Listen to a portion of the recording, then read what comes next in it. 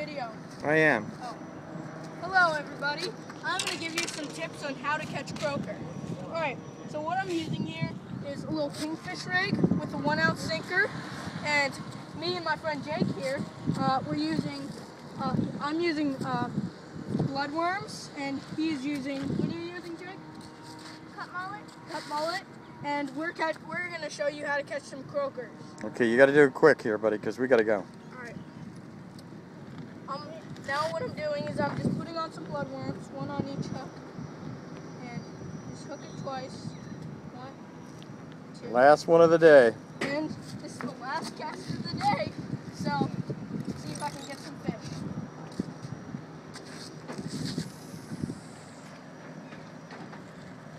I'm fishing here at the inlet. It looks like Jake has something. No, nothing. Now, I usually wait 2 or 3 minutes, and then we usually get something. But if that's not working for you, just bounce it a little bit, and the croakers go for it. In here today, they're catching blues, fluke, a couple spots, a lot of croakers. So we wait a couple minutes. I'm sure we'll catch some.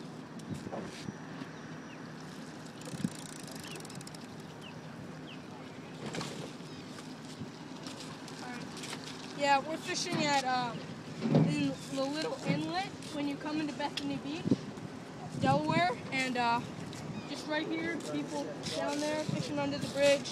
Last time I was here, 3-foot sand shark, but they're not doing too well with the blues and fluke this season, so hopefully we'll get some next croakers. Oh, there's something on this? Say the waste.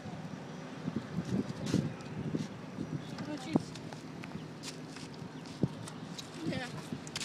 Well, they're getting the bluefish and fluke on little bucktails, and if you use a little jig head and you put on Zoom Super Fluke Junior, that's going to catch you some fish. And just like up. Super much jig bite. Oh, yep, fish on.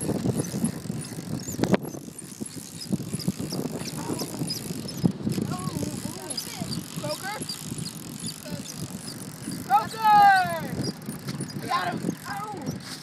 That's how you catch croaker, folks. See you next time.